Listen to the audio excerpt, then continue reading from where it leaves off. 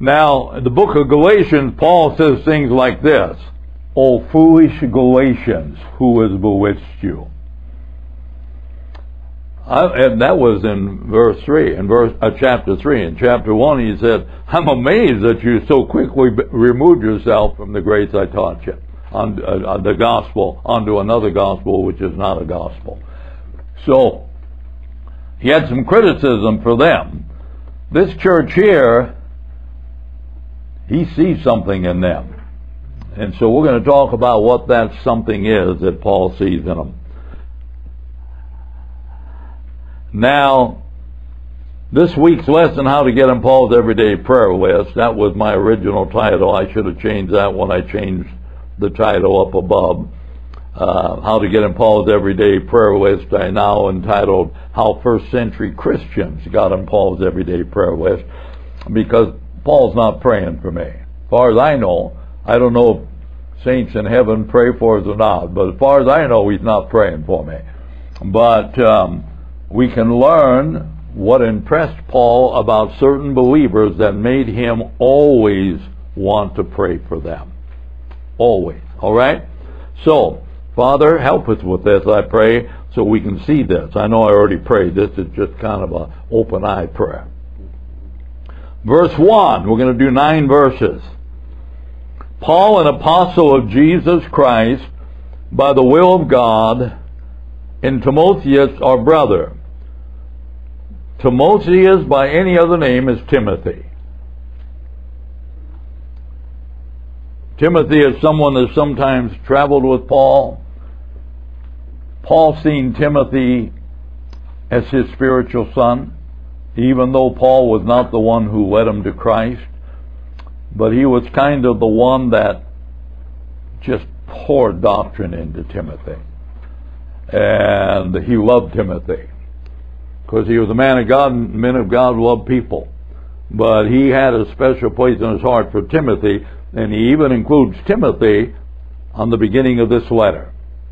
So he said that it's me and Timothy writing to you, in essence, is what he's saying. Paul is an apostle of Jesus Christ, he teaches, and a spiritual brother of his and the Colossians was Timothy. So that's who's doing the writing. It's going to be mostly Paul's doctrine. I wouldn't be surprised if Paul, as the great teacher he was, had Timothy put some input in there, which is helping Timothy. And so Timothy maybe put some thoughts in here as well. Whichever thought a particular verse is, whether it's Paul or Timothy, the main point is it's divinely inspired. It's the Holy Spirit that caused Paul to word these things the way he did. So he said in verse 2, to the saints and faithful brethren in Christ, which are at Colosse. That's the name of the city where the church of the Colossians was. The actual city name was Colosse. And so he said, I'm writing to you who are Christians in that city. And then he said what he says at almost the beginning of every one of his epistles. Grace be unto you and peace from God our Father and the Lord Jesus Christ. And then this is where it starts. He said, we give thanks to God and the Father of our Lord Jesus Christ, praying always for you. Praying always for you. Now Vincent, who is one of the commentaries in my Bible, who's not it's not a regular commentary. You know, I've written on commentaries on 4 epistles, but that's not the kind of commentary Vincent and Robertson write. These are 2 guys who write commentaries to point out what certain of the Greek words mean, which can put a new appearance to the verse. And as he's looking at the Greek structure, the original Greek structure of this verse, Vincent has this to say about praying always. Rather, connect always with we give thanks. And render we give thanks for you always. In other words, Vincent is saying in his mind, in the Greek, the always isn't the praying, it's the giving thanks for the folks. And so I made a comment about that right under Vincent's notes, because I'm not going to argue with Vincent. He knows a lot more about the Greek than I do. I made a comment, perhaps according to Vincent, verse 3 should have affixed always to giving thanks instead of affixing it to praying. However, verse 9, the last verse we'll get to on the other side, verse 9 lets us know that they also prayed always, that is, without ceasing, for the Colossian believers. So whether the always belongs there to the praying, certainly just let me flip it over for a moment and read verse 9. For this cause we also, since the day we heard it, do not cease to pray for you. So if you're not ceasing to pray for someone, that means you're always praying for them. So whether Vincent is right in verse 3 or not, the main point Paul's getting across is there's something in you that I like. And because I like that something in you, there's a whole lot of my prayers going up to heaven on your behalf. A whole lot of prayers. What does without ceasing mean? One verse in 1 Thessalonians tells me to pray without ceasing. I can't do that. Can't pray without ceasing. I got to stop to say hi to Daryl.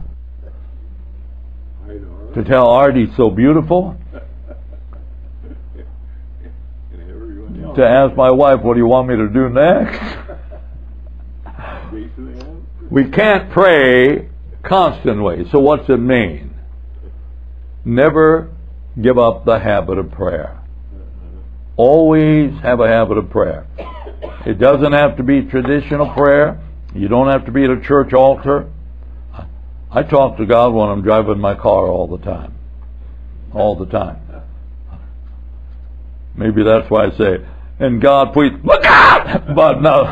You better pray that maybe I'm talking to God too much. I don't know. You better pray for the wife. But I do talk to God while I'm driving. I talk to Him in the house a lot. Maybe I'm watching the news on TV, then I'm really talking to God. I said, oh God, help America.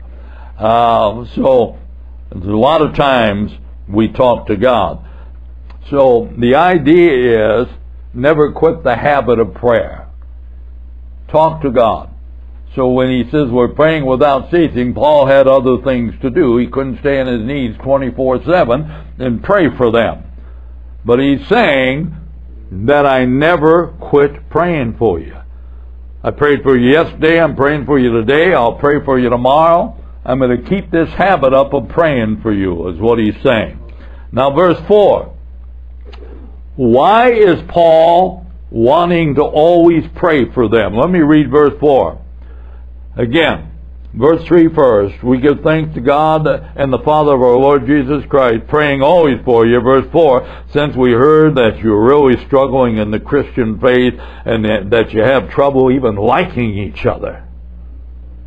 That's not what it says, is it? Those people would need prayer, but that's not what it says. He said the reason I'm praying for you is because we heard of your faith in Christ Jesus and of the love which you have to all the saints. I tell people all the time, you want to know outside of Jesus and God and the words referring to the deity, you want to know the two important words in the Christian faith in the New Testament, faith and love. You get those two things right, and you're getting a lot right. Faith in God, love for His people. 1 John, we just finished going through that. He emphasized the second part of that over and over and over and over again, that we got to love each other. So he said, since we heard of your faith in Christ Jesus and of the love which you have to all the saints. So he's saying that's when I got that message, that's when I put you at the top of my prayer list, right there. I'm going to pray for you all the time. Who's usually at the top of our prayer list? The guy dying of cancer in the hospital. The guy who can't get over addiction. Nothing wrong. Those people need prayer. I'm not minimizing their need of prayer. That's not the point of this lesson. The point is, the only people we ever think to pray for are those who are going through something. Sickness, discouragement, divorce, whatever. And we're praying for them. They weren't the one on the top of Paul's list. I'm sure they were on his list somewhere, but not at the top of it. On the top of his prayer list was the mature believer, the one who was firmly grounded in the Word of God, and as a result of being firmly grounded in the Word of God, they had faith in God, and they loved each other. Now, why would he pray for that bunch? They're doing okay. Right? Yeah. Doesn't it seem to you they're doing okay? Well, let's read on here in a minute, but before we get to that, 1 John 3:18-23, we just finished the epistle of 1 John, and that was probably in the latter 40% of the letter. But this is what John wrote in chapter 3, verses 18-23. My little children, let us not love in word, neither in tongue, but in deed and in truth. And hereby we know that we are of the truth, and shall assure our hearts before Him. In other words, if your love is genuine, so where it's more than just words coming out of your mouth, but it's actions coming forth from you. Hereby we know that we are of the truth, and shall assure our hearts before Him. Now, what's important about this? For if a heart condemneth, God is greater than a heart knows all things, and I can never read that verse without telling you what it means. If a heart condemneth, the word condemn, katagenostic, means if our heart knows something against us. And you ever figure out that every time you do something wrong, your heart knows something against you? And then you go to prayer. Well, if it's praying, God forgive me, that's not an issue. But if you're praying for something else and your heart knows there's an area that it has something against you, you can't pray in faith. So if your heart condemn you, if it knows something against you, God knows all things. That's not a compound word. That just means He knows it. I can't stress this enough. Sometimes your heart will know something against you. God just knows it. He doesn't know it against you. There's no kata, the Greek prefix. There's no kata in that one, just genosko. God knows everything about me. But because of the amazing miracle of Calvary, the amazing benefit of having Jesus sitting at the right hand of the Father, always interceding for me, God knows everything about me, but He knows nothing against me. Is that good news or what? That's good news. So, he said, because that, if our heart condemneth not, we have confidence toward God. Here's the good news of it. This is why it's so important to Paul. Whatsoever we ask, we receive of Him. You could almost make the argument, when I pray for something that's according to God's will and don't get it, it's because I'm letting my heart beat me up with what it knows about me. I'm not allowing the truth of the Scripture to get into the second part of that verse. My heart knows it against me, God just knows it. Doesn't know it against me. If I can live in the second part, God knows all things. No kata, K-A-T-A, no prefix, meaning against. He knows it, but unlike my heart, He doesn't know it against me. There's nobody in this room that doesn't have mental times of beating yourself up because your heart knows something against you. And because your heart knows something against you, it tells you you're not worthy to expect God to answer your prayers. Well, the heart's right. I'm not worthy.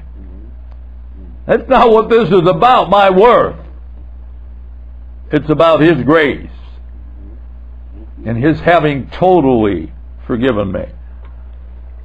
So, I'm not going to spend any more time there because I want to get through this stuff, but my point is, the reason Paul wants you to get this stuff, Paul wants you Christians to have absolute faith in God and love for His people. Why? Because then, if you're walking in those two realities, I trust you, Lord, totally, I trust you, and you love one another, even though we make it difficult, now there is spiritual potential in you that the Christian who's up and down, up and down, up and down, up and down, doesn't have and will never have until he gets up and stays there once in a while. Yeah, God, do that. That potential is to get your prayers answered. And what are we to pray? The will of God. John taught us in chapter 15 that God is utilizing us to get His will done on earth by laying on us the burdens of His desires. So we pray. God doesn't need my prayers to do anything. Then why does He do that? To include me. He wants to include me in the doing of His will on earth. So He says, you pray for my will, and we're going to do it.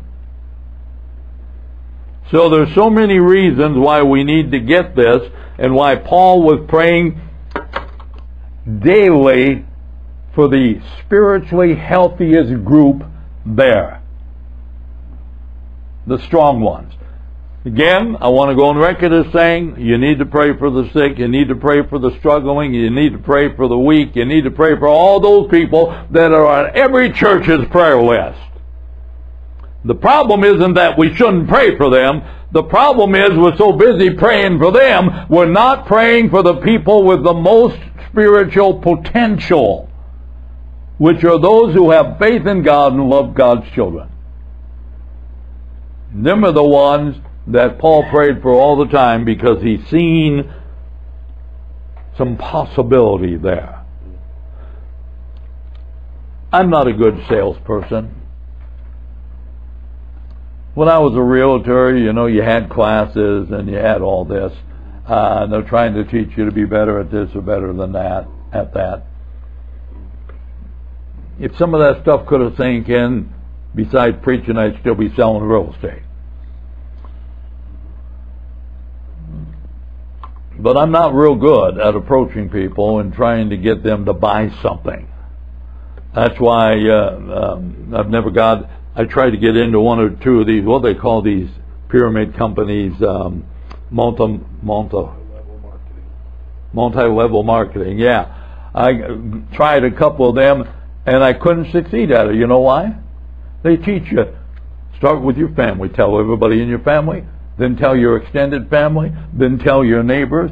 And I thought, when I go over to drink coffee at Daryl's, I guess I haven't done that yet. But if I were to go over and drink coffee at Daryl's, he'd rather I just drink coffee with him than try to sell him something. And so I've never been real good at that. Kevin, he'll tell anybody, anywhere, anytime about Jesus and how they need to get their life straight. I look for an opening. Kevin makes an opening. He's a salesman. He's a car salesman. He's used to broaching the gap. He brings it up. I have my ears open looking for you to say something that gives me an opportunity. Kevin makes an opportunity. That's how everybody is different. But nonetheless, my point is, in this particular part of the lesson, Paul sees some potential. Now, what made these people so spiritually mature? What made them so spiritually mature? He tells us in verse 5. After verse 4 says, since we heard of your faith in Christ Jesus and the love which you have for all the saints. When I was looking that over this morning, you know what I thought about? You know what Paul didn't have? One of these. And even if Paul had one of these, it wouldn't have done him any good because nobody else had one of these. When my brother died, my sister could pick up the phone and call me. I knew right now. For Paul to have heard how well these Christians were grounded in Colosse, nobody picked up the phone and told him. Somebody had to be sent from the church, or he sent somebody in his group to the church to find out how they were doing, and then that same person had to make the long journey back. Half the church could have died by the time he got feedback. Took forever. These were long walks. So things were different.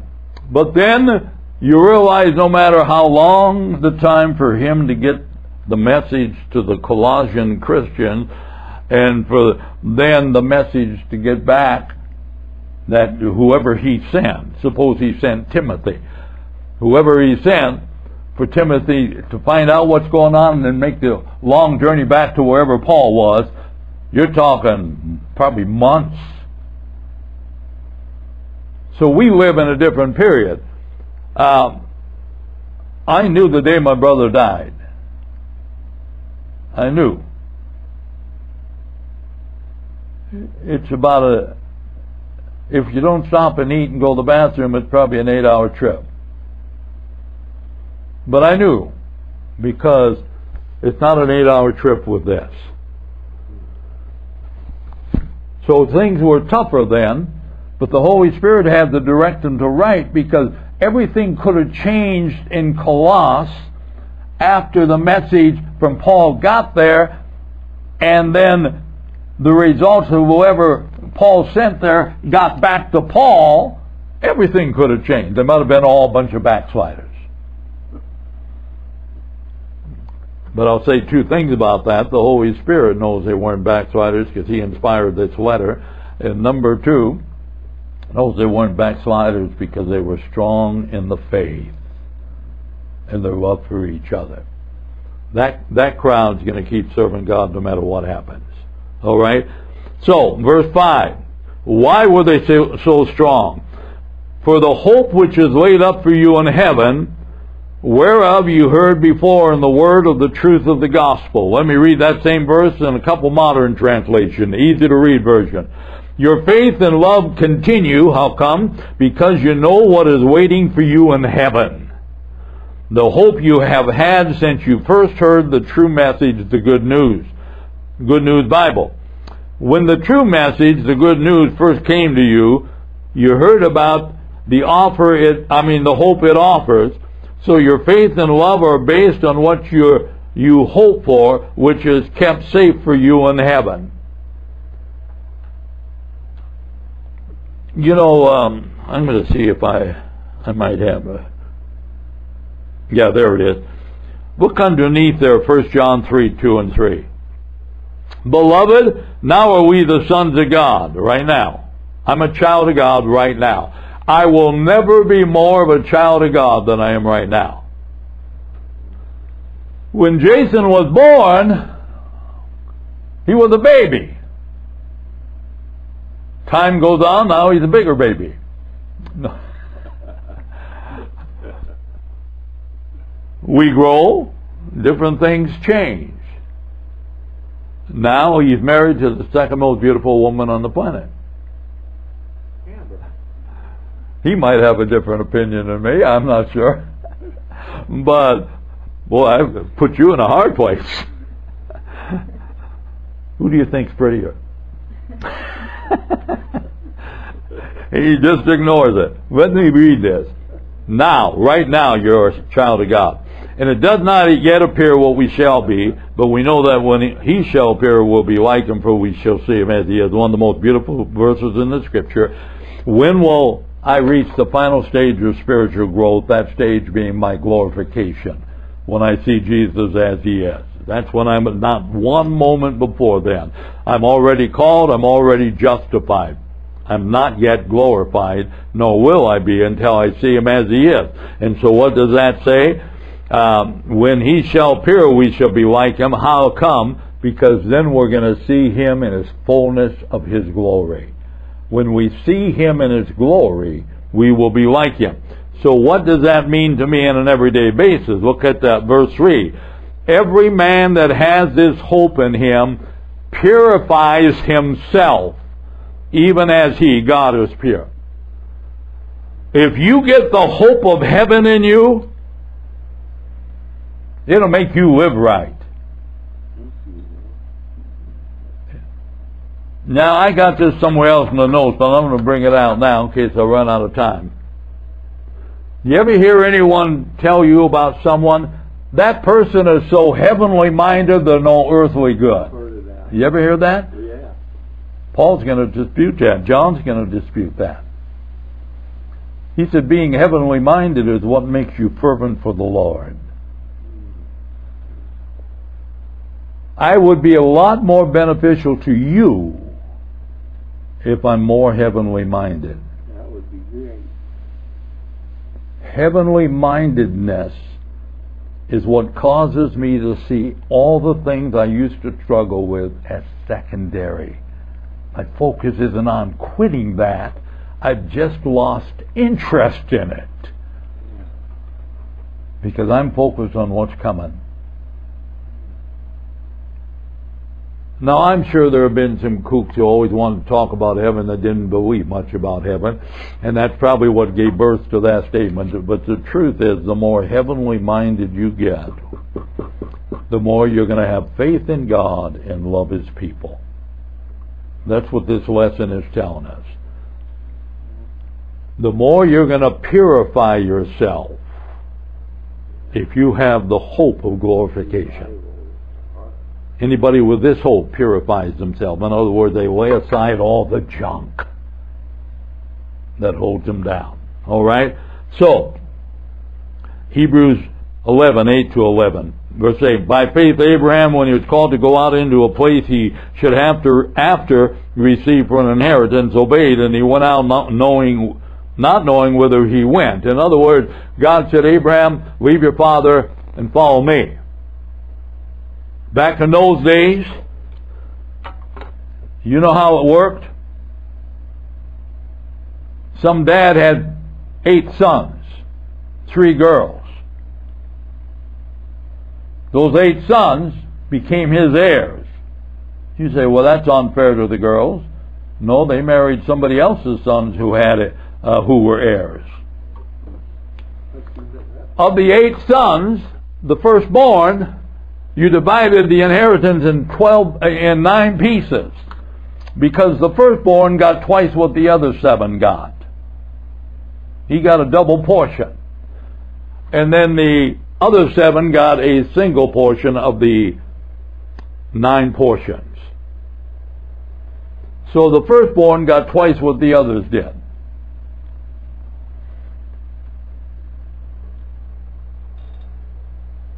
People didn't leave dad in those days. But that's exactly because their inheritance lie with their dad. That's exactly what God told Abraham to do. I want you to leave your dad's house and follow me. I'm going to take you places. And Abraham did that. He walked away from what in the natural was his retirement plan. Dad dying. You work for dad till he dies. And then your retirement plan, your inheritance comes into place. God said, Abraham, I want you to walk away from all that. I want you to walk away from all that. Now, don't get me wrong, he must have done some things on the side because he had a whole bunch of livestock to take with him when he started his journey. And his nephew Lot wanted to go with him, and he had a big herd. So consequently, I don't know if their fathers agreed to turn some of it loose for them, give them an early, we don't get that information, an early retirement or what. But nonetheless, Abraham was told to leave what most people never left. in our society today, the kids can't wait to grow up and get away from their parents. And look at Barb and me. Why would Jason and Angie ever want to get away from us? We're cute, huh, honey? So, but Abraham was told. So what did he do? Listen to what it said in verse 9. By faith he sojourned in the land of promise, as in a strange country, dwelling in tabernacles with Isaac and Jacob, the heirs with him of the same promise. Now what's he saying there? Abraham spent time in the promised land. But when Abraham was in the promised land, it wasn't his land. It was land that was given to him, but not in the sense that Abraham ever owned one piece of it.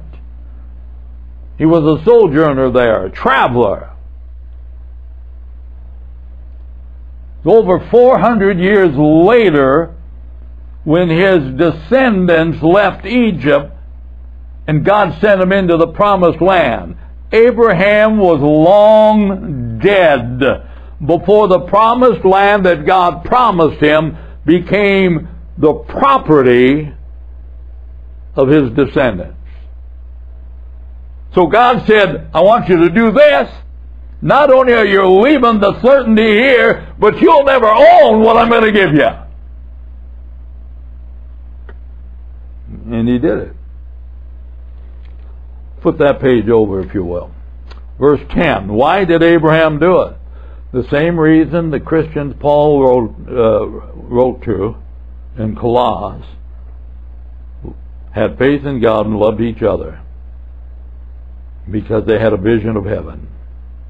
I don't mean an actual vision of heaven.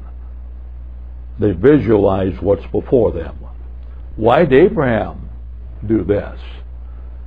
For he looked for a city which had foundation, whose builder and maker was God, is God. Through faith also Sarah herself received strength to conceive seed, and was delivered of a child when she was past age, because she judged him faithful who had promised. So what's it telling us? Do you know there was no Bible when Abraham was around? The first 5 books of the Bible were written by Moses, which is centuries after Abraham, at least 4 centuries, maybe longer, 4.5. I don't think it would be 5, but somewhere in there. He had no Bible. Job was written before the first 5 books. We don't know. I don't know what they predicted was, but the chances that whatever Job wrote was ever seen by Abraham are pretty slim. So Abraham has nothing but a voice in his ear. That's it. Can you imagine me going home and telling my wife, honey, we're going to give everything we got away because God told me we need to go over here. I better have more proof than that, than what I said. Could God do that? Absolutely he could. He can do whatever he wants.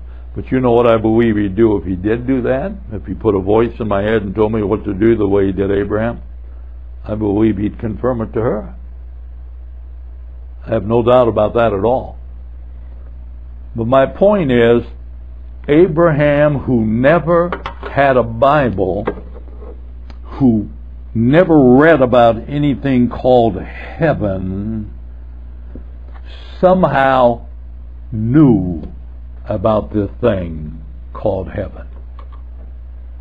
Because the scripture said, what gave him such steadfastness was he looked for a city which has foundations. What that mean? One that'll never crumble, one that'll never go away, whose builder and maker is God, not some construction team. He was looking for a building, he was looking for a city that wasn't built by anybody, and it wasn't here yet. But already, somehow he knew about it. He knew about a heaven that hardly you ever read about in the Old Testament. There are some things that hint at it, but not much to give you a clear understanding. Before the Old Testament was written, this guy somehow, I don't know how God convinced him, knew there was a special place after this life. And it gave him the faith to follow God when he said, leave your dad, come with me. Romans 4:11. God wasn't done with Abraham. He received the sign of circumcision, a seal of righteousness of the faith which he had yet being uncircumcised, that he might be the father of all them that believe, though they be not circumcised, that righteousness might be imputed unto them also. So Abraham, once he was given the sign of circumcision, the Jewish people, all the males got circumcised. It started with Abraham. And then it went to Abraham's children and grandchildren, etc., and etc. And the original promises of God were to the Jews, the descendants of Abraham. But Paul's saying here, God called him before he was circumcised. Why? So he could be the father of the faith as well as the father of Israel. He is the father of all believers. That's why. And so he is somebody we can look to as our father as well. Abraham is the only guy who's ever lived that could be called both the father of the Jews and the father of the non-Jews. Physically, he's only the father of the Jews. But spiritually, he's the father of the faith, the Christian church. It all, well, we don't have time to get into all the details there. Let's drop down. Abraham believed in heaven, even though there's not a single verse of the Bible was written yet that I know of. When our hope is focused on everything else but heaven, our spiritual fruit dries up, just like the fruit of the fig tree Jesus cursed. Some say, here's what some people become so heavenly minded, no earthly good. I say when we become heavenly minded, we become a blessing to those around us. Verse 6, which has come unto you, as it is in all the world, and bringeth forth fruit, as it does also in you, since the day ye heard of it, and knew the grace of God in truth. So the gospel keeps bringing blessings, is what the Good News version said there. The good news of the gospel keeps giving you blessings. What was it that came unto them? The message of grace, which is the gospel of Jesus Christ. The word gospel, by the way, means good news. When you tell someone the gospel, they can get mad at you. Because you're in essence telling them they're going to go to hell if they don't get saved. You say, how's that good news? The good news is they can get saved. Yeah. There's no other way to get to heaven. So you're telling them good news, but they're mad at you because they're saying God takes everyone to heaven. Years and years ago, Reader's Digest did a poll. I mean, I was a teenager probably.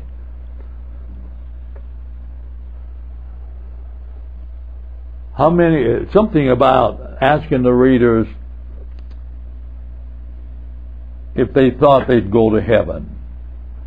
If they, in other words, did they think there was a line in the sand, you had to be on this side of being good to go to heaven.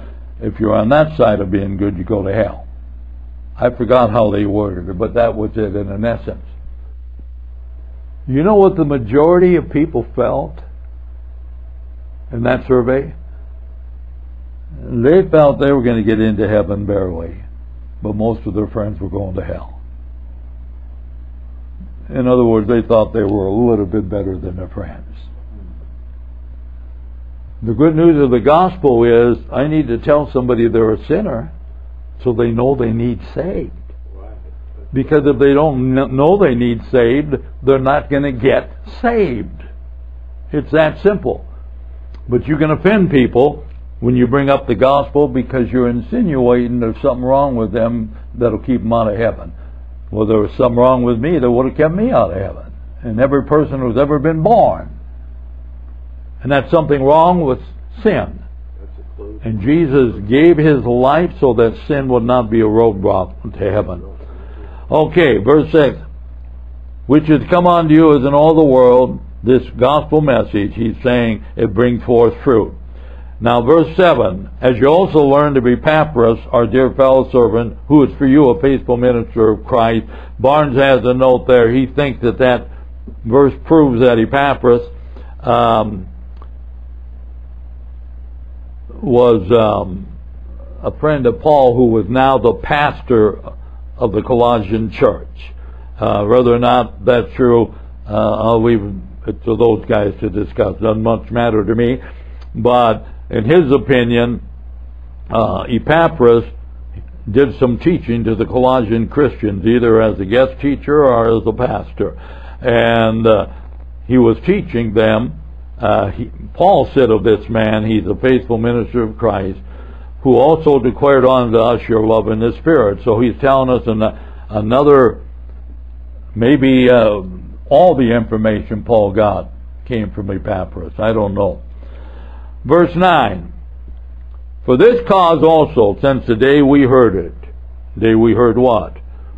On the side. We heard of your faith in God and your love for one another.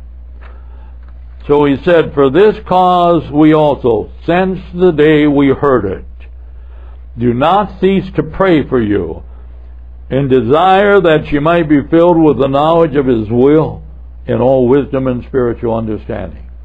So why is Paul telling us in closing that he prayed for them since the day he heard about their spiritual walk?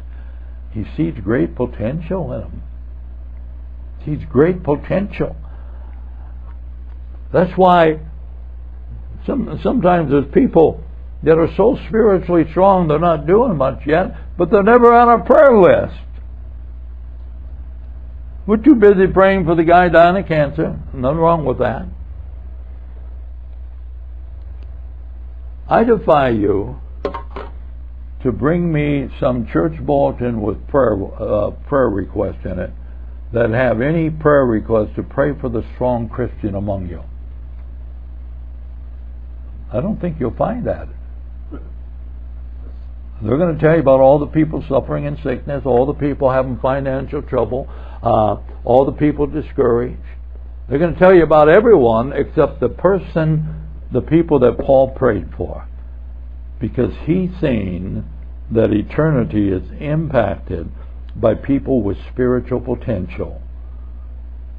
And that crowd is those who have faith in God and love people.